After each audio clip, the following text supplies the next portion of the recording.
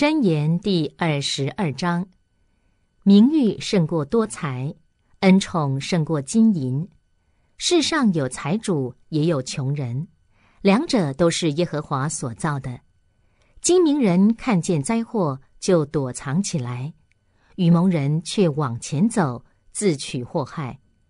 谦卑和敬畏耶和华的赏赐，就是财富、荣耀和生命。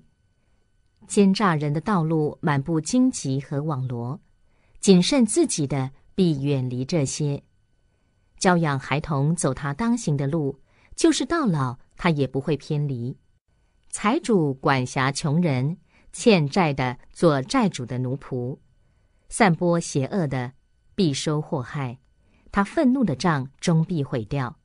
心存良善看人的必蒙赐福，因为他把自己的食物分给穷人。赶走好讥笑人的，纷争就除去，争执和耻辱也必止息。喜爱内心洁净、嘴上有恩言的，君王要做他的朋友。耶和华的眼目护卫知识，却倾覆奸诈人的话。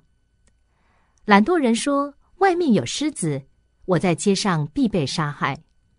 淫妇的口是深坑，耶和华所恼恨的必陷在其中。愚妄束缚孩童的心，管教的杖可以把愚妄远远驱除。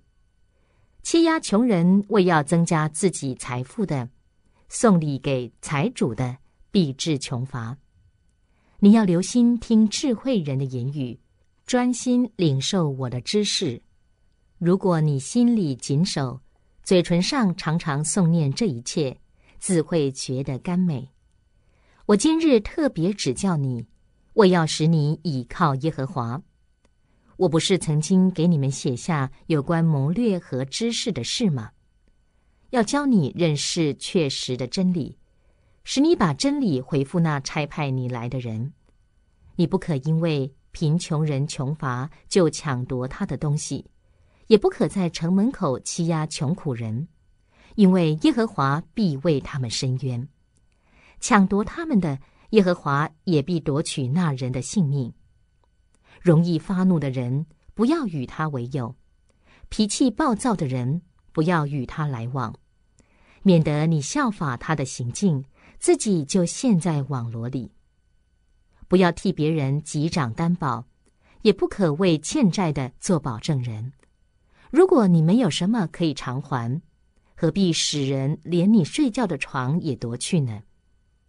你的祖先立定古时的地界，你不可迁移。你见过办事能干的人吗？他必侍立在君王面前，必不会侍立在低微的人面前。